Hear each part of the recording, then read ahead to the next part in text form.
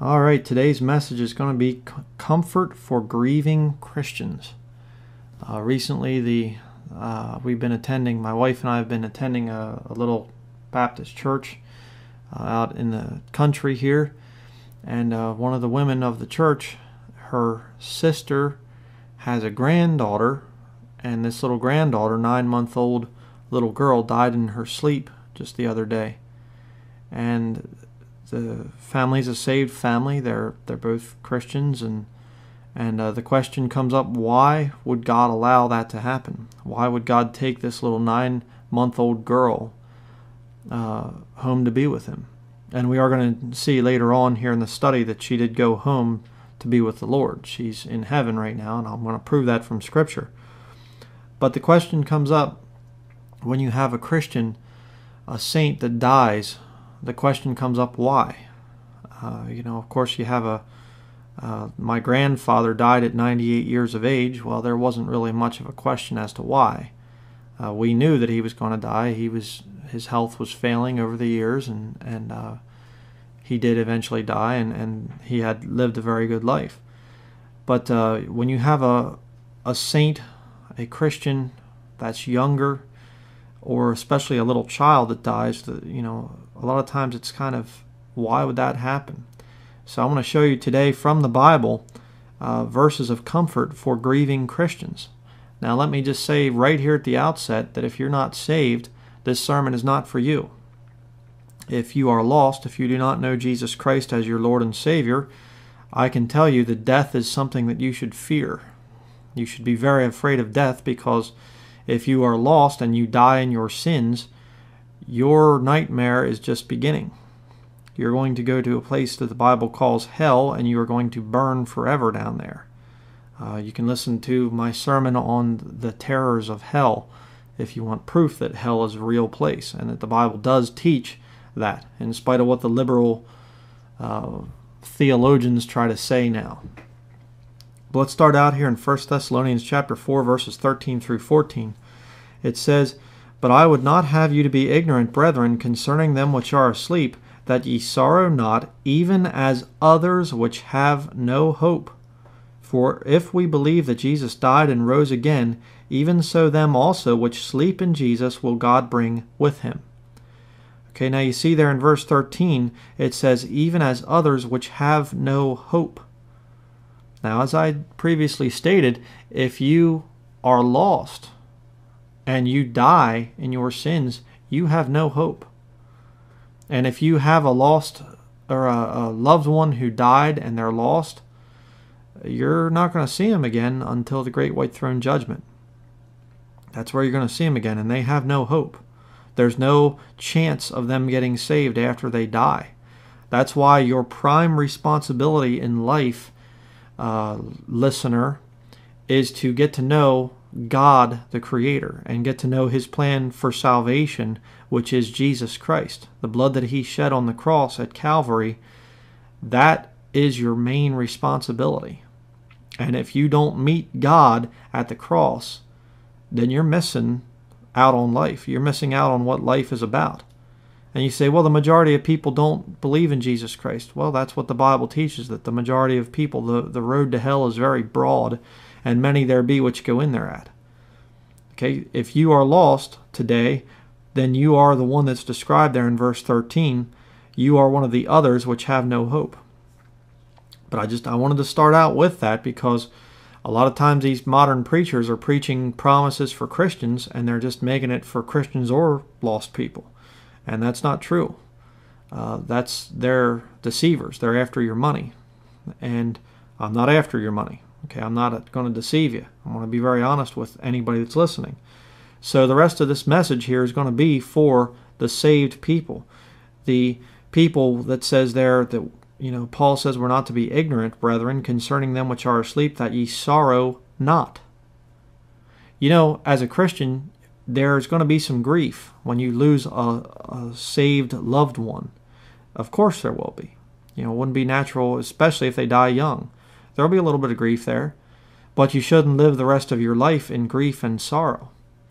I remember hearing a story the one time about how that Abraham Lincoln, when he lost his son, he was crying and crying and crying. And I think it was Charles Chiniquy, the converted Catholic priest, that actually said to him that you need to stop acting like a pagan. And Abraham Lincoln kind of was shocked and looked at him, and he said, what are you talking about? And he said, he quoted verse 13 there in 1 Thessalonians chapter 4, and he said, you are to sorrow not. As a Christian, you have hope. You have a blessed hope that that lost, saved loved one is going to be in heaven and that you're going to see him again someday. And that's very, very true, very profound. You should not be crying and weeping and everything over a lost loved one if they're saved and you know that they're saved. Okay, a little bit okay, but if you're crying and weeping for months on end, there's a problem there. You don't know your Bible that well. But it's interesting because Christians are really the only ones who really honestly can say that they know where their saved loved ones go at death. A Catholic, well, if you're a Catholic, if you die in a state of grace, you might make it to heaven after spending time burning in purgatory. What a wonderful promise. And I mean, I've read things where they say that the popes probably will have to go to purgatory for a little while to be purified in the flames. Absolutely absurd and ridiculous. I mean, what a blessing to know that after death you're going to go burn for a while. You know, it's ridiculous. The blood of Jesus Christ, God's Son, cleanseth us from all sin.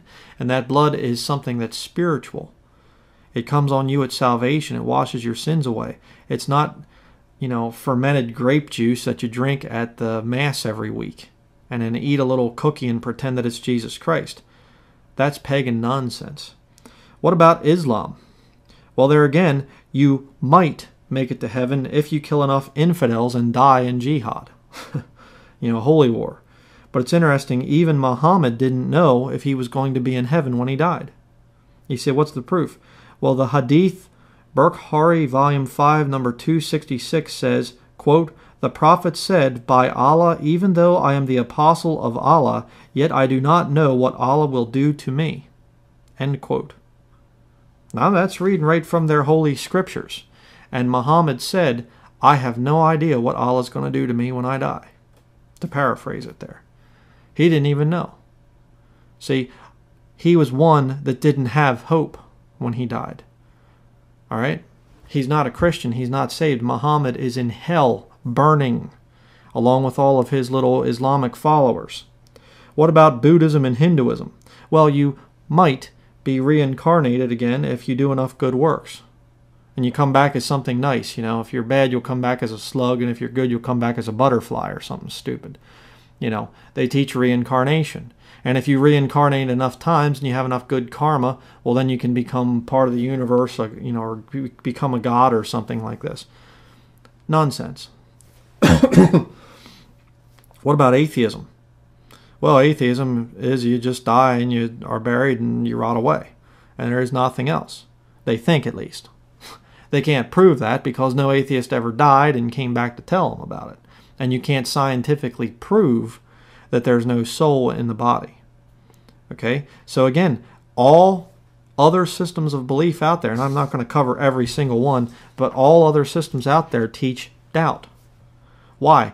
Well, what Paul wrote there, we are not as others which have no hope. They have no hope. They don't know for sure what happens after death. But a Christian can know for sure where their saved loved ones go. 1 John chapter 5, verse 13 says, these things have I written unto you that believe on the name of the Son of God, that ye may know that ye have eternal life, and that ye may believe on the name of the Son of God. Know that ye have eternal life. 2 Corinthians chapter 5, you can turn there a while. It's interesting, again, how many people out there think that, you know, if I'm good enough or if I do enough good works and things. And I had a guy the one time say that, well, I've been pretty good. I haven't been too bad in my life. I said, really? Well, let me ask you a question. Why did Jesus die on the cross if you could be good enough to make it into heaven? And boy, he changed that subject real quickly. He didn't answer the question. Why? Well, because he was confronted with his own self-righteousness. He was confronted with him thinking that he's good enough to get to heaven, and then me bringing up the fact that no, you're not good enough to get to heaven, and God had to send his son to die for your worthless, miserable hide. And he didn't like that thought. 2 Corinthians chapter 5, verse 1, for we know that if our earthly house of this tabernacle were dissolved, we have a building of God, and house not made with hands, eternal in the heavens. Your body right now is the quote-unquote house that you're living in. This house of this tabernacle. The Bible also says about that your body is the temple of the Holy Spirit. The Holy Ghost. Excuse me. And if your body is dissolved, which means you die, then you have a building of God, and house not made with hands, eternal in the heavens. You have eternal life waiting for you where God dwells. Verse 2 here, it says, for in this we groan, earnestly desiring to be clothed upon with our house which is from heaven.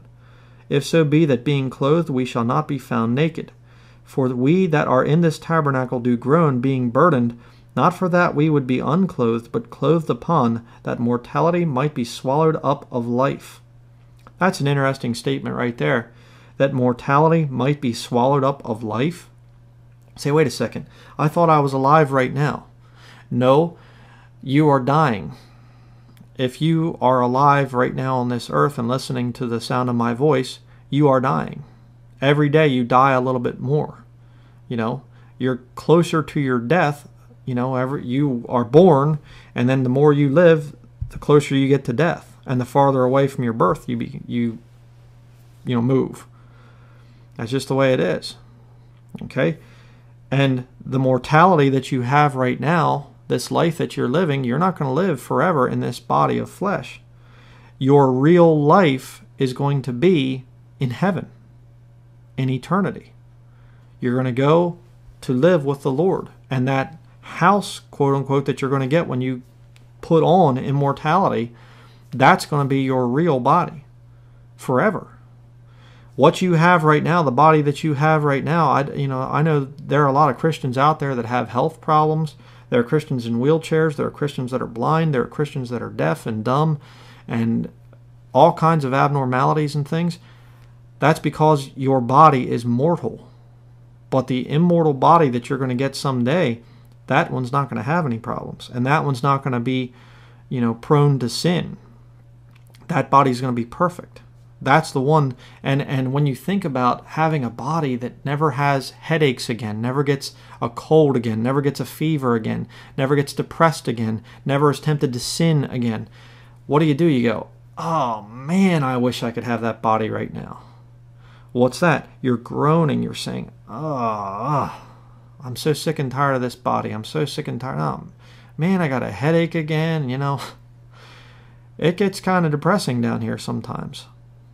So why is it that we as Christians, when a saved loved one dies and passes away and they go home to be with the Lord, why is it that we would cry and sorrow down here for them and just be in grief and grief-stricken for months on end? Why would you do that? They're with the Lord. They're in glory. They've received that incorruptible body. It's something that we should all desire. And it's not about being suicidal, by the way. It's not about saying, oh, I'm going to blow my brains out so I can go be with the Lord. No. You have a job to do here, Christian. And your eternal rewards are dependent on what you do in this life. And so get busy for the Lord in the time that you have here and struggle with your flesh the whole way through life. And then comes your best life. This incredible idiot, Joel Osteen, comes out and he says, your best life now. What a satanic blasphemy that is to say that. My best life is not right now. My best life is going to be in eternity when I'm with Jesus Christ. And so will yours if you're saved. But let's continue here. Verse 5, 2 Corinthians chapter 5, verse 5. Now he that hath wrought us for the selfsame thing is God, who also hath given unto us the earnest of the Spirit. Therefore we are always confident, knowing that whilst we are at home in the body, we are absent from the Lord. For we walk by faith, not by sight. Now look at verse 8. This is the key here. We are confident, I say, and willing rather to be absent from the body and to be present with the Lord. When you go to a funeral and you see that body of your loved one laying there and you know that they were saved, they're not there anymore. That body that you're seeing is just their body of flesh. That's just the shell, that their house that they had here on earth. That's just the mortal body. Okay? That thing's going to go into the ground, and I'm sorry, I'm not trying to be mean here, but it's going to rot. That's not them anymore. Their soul and their spirit are gone. You say, where'd they go? Absent from the body and to be present with the Lord. If you have lost a saved loved one, they're with the Lord right now. You might look at that dead body, and I'm sure I can't even fathom how difficult it would have been for that local couple up here to see the body of their little 9-month-old girl. I can't fathom that. I'm glad the Lord never put me through a thing like that. I couldn't understand how difficult that would be, to hold the body of your child in your arms and feel it being lifeless. That'd be terrible. What a horrible thing. But you have to understand, they're not there anymore. Their soul and their spirit have gone on to be with the Lord. They are present with Jesus Christ in heaven. Okay, there's no more sorrow up there. There's no more pain up there. But you say, well, what about a baby or young child? How do you know for sure that they go to heaven? Well, turn to Romans chapter 5. I'm going to show you that they are in heaven. They do, in fact, go up there. Romans chapter 5, verse 12 through 13. It says here, wherefore, as by one man sin entered into the world, and death by sin, and so death passed upon all men, for that all have sinned. Is a baby a sinner? Yeah. Because why? Well, because they get their seed from their father. And he got it from his father, and he got it from his father, and you go back far enough, and that seed comes from Adam. You know, another part of the Bible, it says, for as in Adam all die, even so in Christ shall all be made alive. Okay, you get your seed from Adam, so you are born as a sinner. But let's look at here at verse 13. For until the law, sin was in the world, but sin is not imputed when there is no law. Can a child understand the laws of the land as soon as they're born? No. Can a child understand the fact that they have sinned against God, a holy, righteous God, when they're 9 months old? No. They can understand that mommy or daddy's raising their voice or giving me a little spank or something like that, but they don't understand that they've sinned against God. They can't possibly understand that. But what's it say there? It says sin is not imputed when there is no law. You know, if you go to another country or something like that, or you're someplace and all of a sudden there's a police officer walks up and he says, hey, what are you doing? And you say, what did I do? Well, don't you know that there's a law against walking across that grass or something? And you say, well, I didn't know. Would the police officer be just if he arrested you in spite of the fact that you didn't know that there was a law? No, he'd give you a warning. Okay, well, God's not going to be less just than a police officer. The Lord isn't going to judge somebody if they don't know any better. Now, when you become an adult, when you get older, and, people say the age of accountability, all of a sudden you're old enough to understand, hey, this is wrong. This is bad what I'm doing. I'm sinning against God here. And your conscience starts to come into play, and you realize, if I lie, that's a bad thing. If I steal, that's a bad thing. If I, disobey my parents, that's a bad thing. When you get to that age where you can understand that, when the law of God starts to take hold in your heart, well, now, if you die, now you're going to die in your sins. Okay, if you hear the gospel of Jesus Christ especially, and now all of a sudden, you reject the gospel, and you say, I trust in my own righteousness, and you die, you're going to go to hell. Okay, there's no other way. But a baby, they can't understand that. I mean, a baby does all kinds of stupid things. I mean, they go in their pants, and they don't even have the mind to know better than to do that. A little child, 2 or 3 year old, they would live on candy if they could, and make themselves sick and go to the hospital and get out of the hospital and go back and eat candy again. You know, the children don't have the mind to understand that they are sinning before God. So if a child dies before that age of accountability, before they can understand that they're breaking God's laws, before their conscience is developed, that child, when they die, they go to heaven. They go to be with the Lord.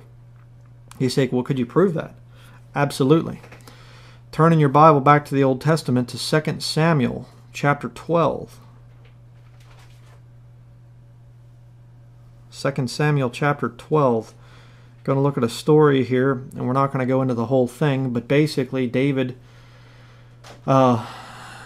he sees this woman, and he has her husband killed. You can read the whole story. I'm not even going to go into details, but he lays with her, sleeps with her, you could say, and takes her to be his wife, and they have a child together.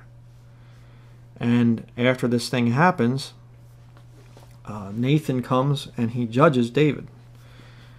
Okay, 2 Samuel chapter 12, verse 13 says here, "And David said unto Nathan, I have sinned against the Lord. And Nathan said unto David, The Lord also hath put away thy sin, thou shalt not die." Now see, in the Old Testament, adultery was a sin that was punishable by death. But the Lord spared David, because David had done a lot of great things for the Lord. And David is a type of a New Testament Christian that has the sure mercies of David. The Bible talks about that God had an extra measure of grace for David. But notice it says there, David says, I have sinned against the Lord. You see, David had his conscience developed enough where he realized, he didn't say, hey, I sinned against the man that was killed and his wife, and I sinned against the people here. And he said, I sinned against the Lord. Okay, he realized who he had wronged and who he was accountable to. See, that's proof of a developed conscience. He realized he sinned against God. But Nathan says, you're not going to die. But, look at verse 14. Howbeit, because by this deed thou hast given great occasion to the enemies of the Lord to blaspheme. Let me stop there for a minute too. One of the worst things that happens when you sin, Christian, and you get caught, and be sure your sins will find you out. You say, well, I haven't gotten caught yet. Well, you will. If you are sinning, you'll get caught. But one of the worst things that can happen is it creates a stumbling block. And the lost world goes, look at that Christian, little righteous guy there, look what he just did. See, they blaspheme the Lord because of you, because of your mistake.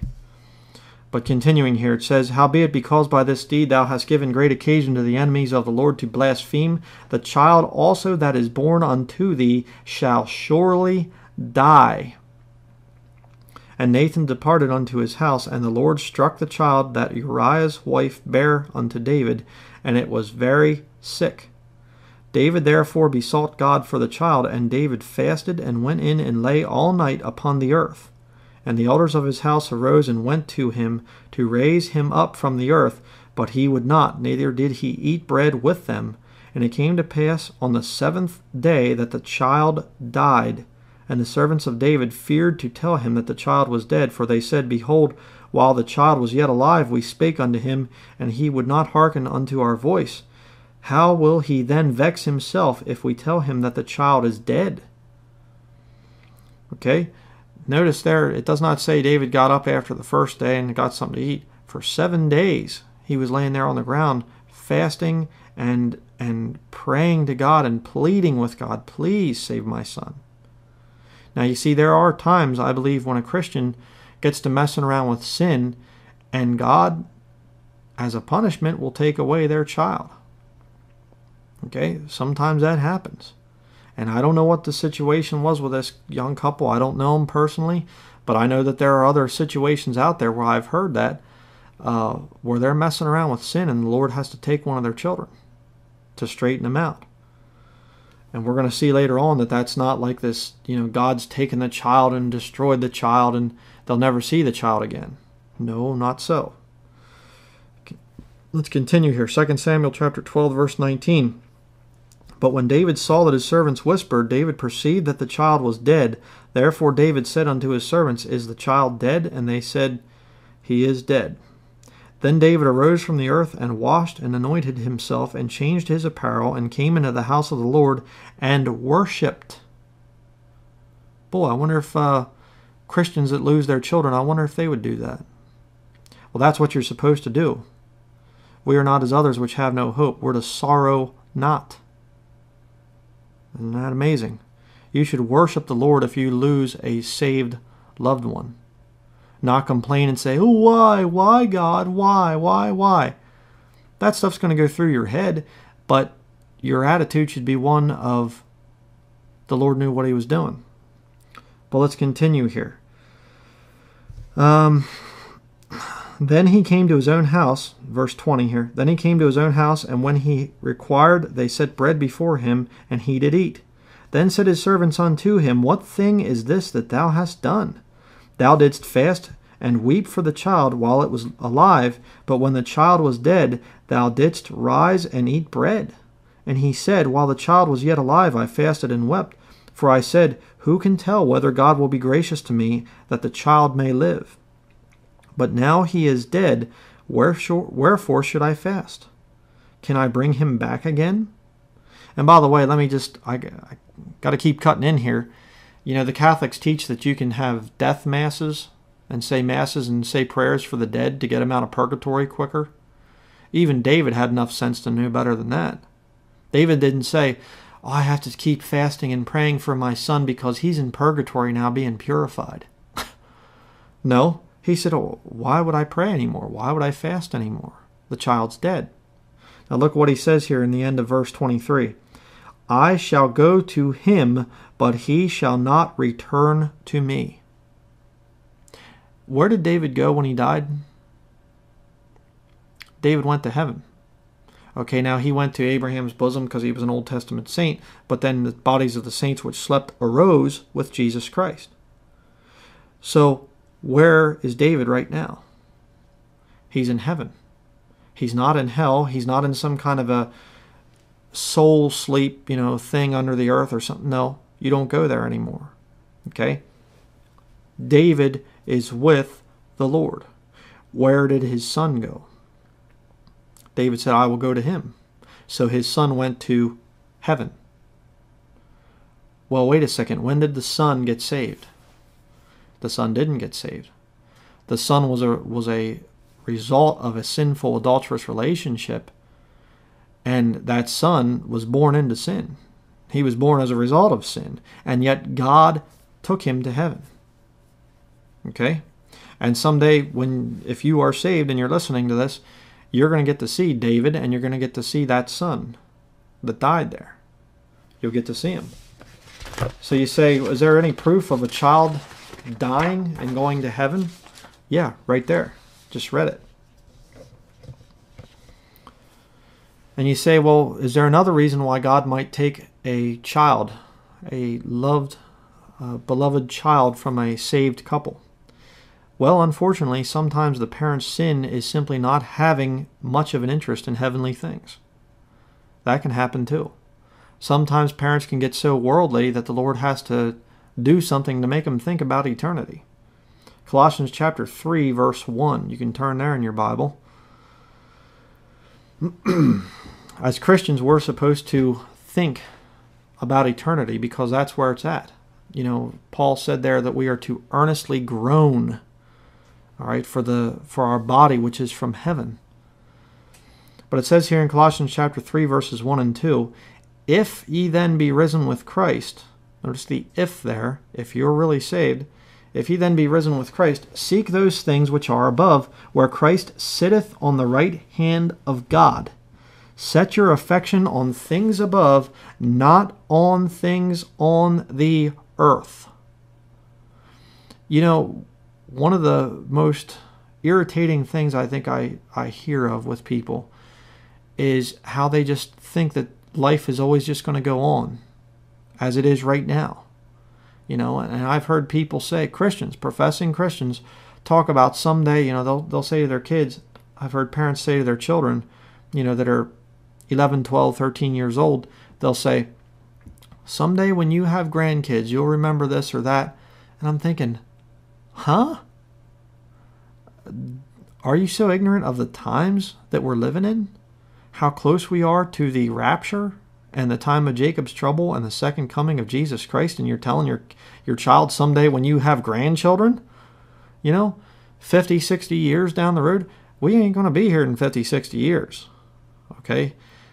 Even if the Lord would decide for some strange reason not to come back in that time period, which I don't think is going to happen, even if that were true, this country isn't going to last another 50 or 60 years. America is about ready to collapse, into the dust heap of history. Have some discernment there. Well, what's going on? Well, their affections are on things on this earth. They're thinking about having a nice house and having a nice retirement and having a nice, this and a nice that. And all the grandkids will come over someday for me, and I'll be sitting on my front porch on my rocking chair and blah, blah, blah, blah, blah. What are you doing? Your affections are on things on this earth. I'll tell you right now, you need to have a love for eternity, because that's your home. You should be earnestly groaning for that body that you will get one day. That's what you should look for. Every time I get sick, every time I'm laying there and I have a migraine headache, you know what I want? I am earnestly groaning at that point in time for my heavenly, immortal body that I'm going to get. I can't wait for it. But there's a lot of Christians that don't think that way. And I'll understand. I have a little bit of grace there that, when you get married, and now you have a responsibility there to provide for your wife. I understand that. And then when you have children, you need to provide for them. And I understand that, you have to have a job. You have to have some kind of an income. You have to have a place to live. You have to put food on the table. Those are things that are responsibilities in this life, in this world. But you can get rather worldly. And you can begin to think of what do I want my child to be when they grow up? Well, maybe you ought to ask what the Lord wants them to be when they grow up. Another 3 verses here I want to touch on quick. Matthew chapter 6, verses 19 through 21.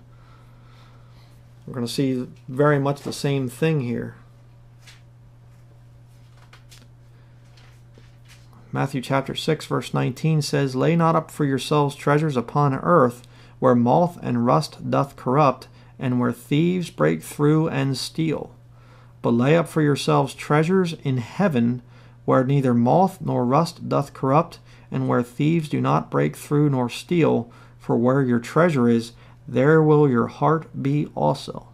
You say, is there anything positive that could come from losing a baby? Losing a little baby? Well, right there you just read it. Down in Argentina, after the economy collapsed down there, one of the big problems was that there were kidnappings. People were so desperate for money, they would go into rich areas and they would kidnap children.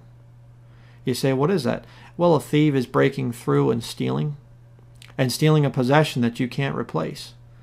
If a thief breaks through and takes your TV and takes your computer and takes your jewelry and things like that, well, a lot of that stuff you can replace. Sometimes you'll have jewelry that's heirloom type stuff, and you can't replace it and whatever. But it's a lot different than a thief breaking through and stealing your child. There's no way to replace a child.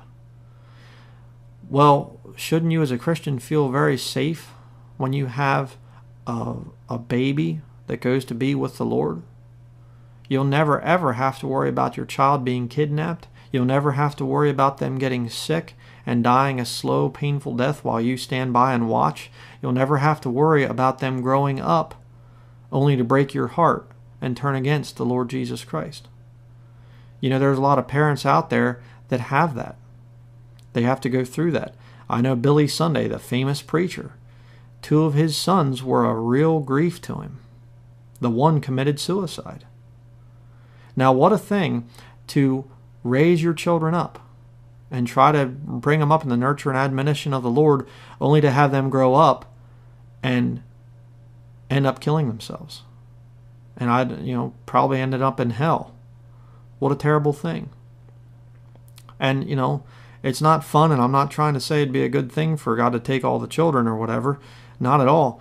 But that's one positive aspect to losing a child. If you're a Christian, you know that your child is safely waiting for you in heaven. You have a treasure in heaven waiting there, safe there. Your child's never going to have to be defiled by Hollywood movies or go off to a school and have their mind warped or whatever else. Your child's never going to come home dressed inappropriately or say that they hate you or anything like that. You'll never have to experience that. And I know, it's a terrible, tragic thing, but you need to look on some of those things. But you say, okay, I can understand sometimes that there are people out there that, like David, who sin and God has to take one of their children.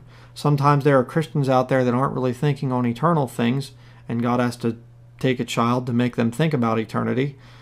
But what about a Christian that is living right and that does sincerely long for heaven, sincerely walking with the Lord? What about one of those types of Christian? Why would God take their child?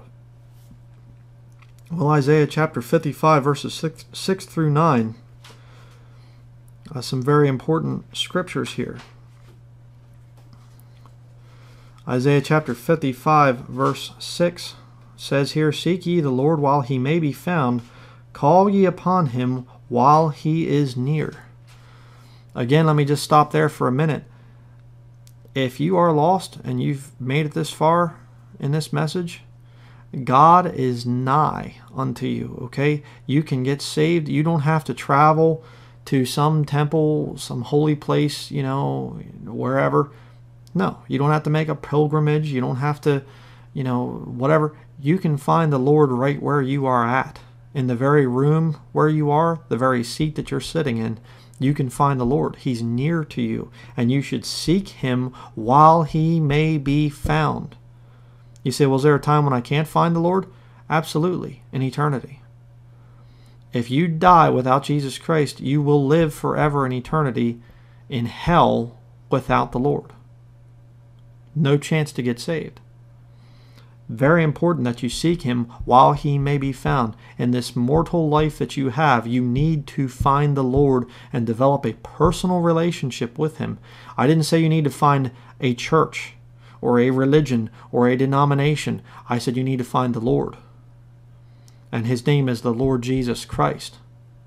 And there is none other name given among men whereby we must be saved. Okay? Very important.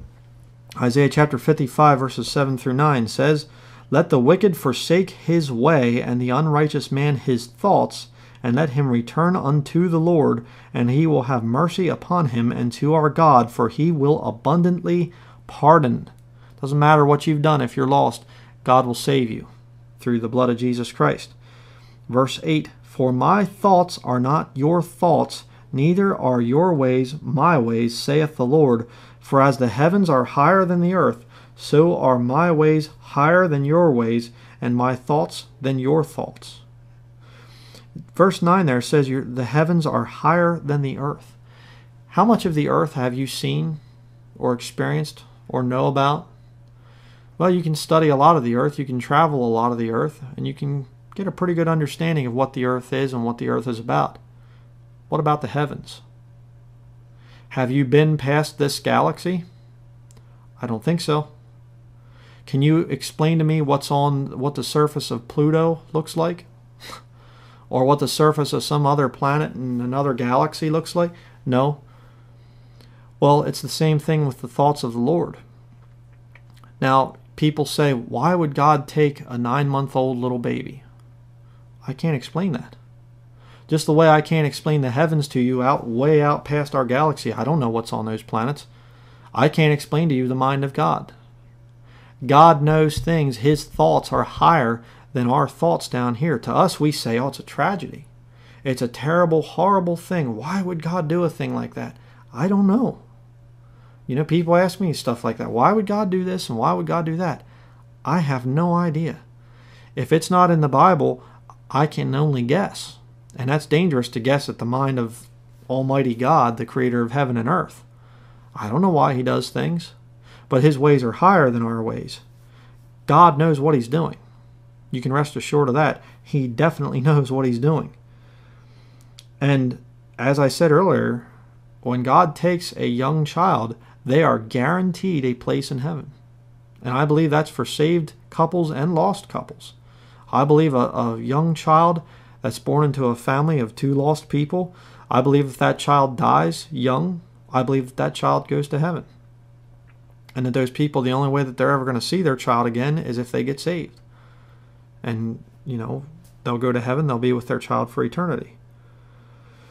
But you say, well, if God took this little child home, why would he have even created the child in the first place? You know, turn to Revelation chapter 4, verse 11. One of the most important verses of Scripture in your entire Bible. This, you know, people say, why am I here? You know, that's one of the big questions that people, they ask that, and it's like this deep philosophical thing. Why am I here? You know, why was I created? You know, or, well, they wouldn't say that because that implies that there's a creator. So they say, why am I here? Well, the Bible tells you why you're here. Revelation chapter 4, verse 11 says, Thou art worthy, O Lord, to receive glory and honor and power, for thou hast created all things. Everything that's created comes from God. And for thy pleasure they are and were created. So it covers present tense. There, the are and the were covers the past tense. Everybody that has ever lived was created for one purpose, and that purpose is for God's pleasure. Now, if God takes a little child home, then that child is going home because God wants them to go home, for his pleasure. There's something about that child that the Lord says, I want to take this child home because I enjoy that little child. This is a very special child to me. I want them to be with me forever. I don't want to let this child live in that wicked, filthy world down there, only to be defiled by that world, only to go and die in their sins and go to hell for all of eternity. This child is so special that I want this child to come home with me. And you say, but it's our child. No, it isn't. No child down here on this earth is the exclusive property of the parent. It says right there, Thou hast created all things. The parents coming together, and you know, they don't make the child in that union. That child is created by God and given to the parents. So whose right is it to take that child home? It's God's right. And if God wants to take his property, his creation home, it's up to him. And if God sees out into the future, which we can't do, we can't see out into the future. I mean, you look at the 7-day weather forecast, half the time they're not even right. Our best scientists and computers and all this other Doppler systems and all this, they can't even tell you what the weather's going to be 7 days from now. How can you tell what somebody's life is going to be 10, 20 years down the road? You can't, but the Lord can.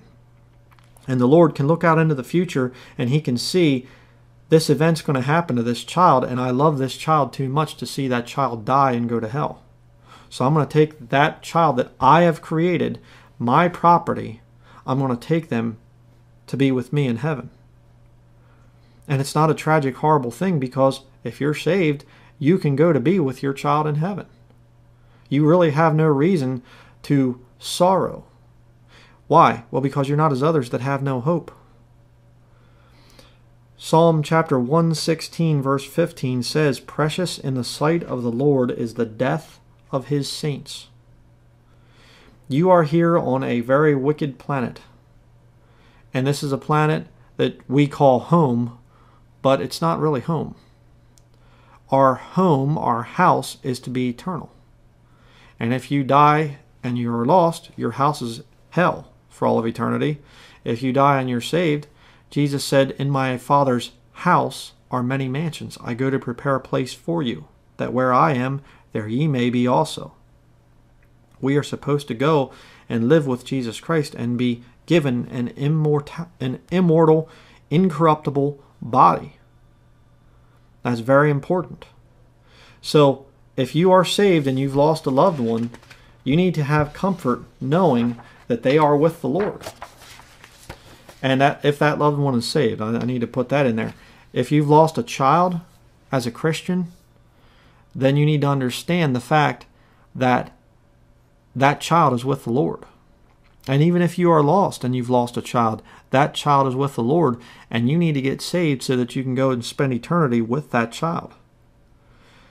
But don't ask and don't get mad at God and bitter with God and say, why would He take my child? It's not your child. That child belongs to God. You know, the Bible talks about the fruit of the womb is His reward. God's children, the children that are created in this world, all belong to the Lord. And some of them He'll let them grow up and die and go to hell because it was their choice, by the way. But there are other children that for some reason He says, this child is very special to me, very dear to me, and precious in the sight of the Lord is the death of His saints. And He takes that little baby and takes him home. Now, if you've lost a loved child, you need to think about that child up in heaven, and you need to do what you can for the Lord in this life. You need to think about eternal things. Set your affection on things above, not on things on this earth. Your treasure, and your thoughts should be in eternity, not here. Your best life will never be here. So that's going to be it for today. Just wanted to make this little short sermon to encourage those out there who are saved, that have lost saved loved ones. You're going to see them again. Okay? They didn't dissolve into nothingness. And, you know, my grandfather that died, both my grandparents on my father's side died. My grandfather on my mother's side died. My grandmother's still alive. But I know all my grandparents were saved. I knew them. I heard their testimonies. They were all Christians. I don't have any sorrow. I don't see their picture and weep and, oh, I'll never see Grandpa again. I'll never see Pop or Grandma. I'm going to see him again. I know I'll see him again. Why? Because I have hope. It's in a book, the King James Bible. So that's going to be it. Thank you so much for listening.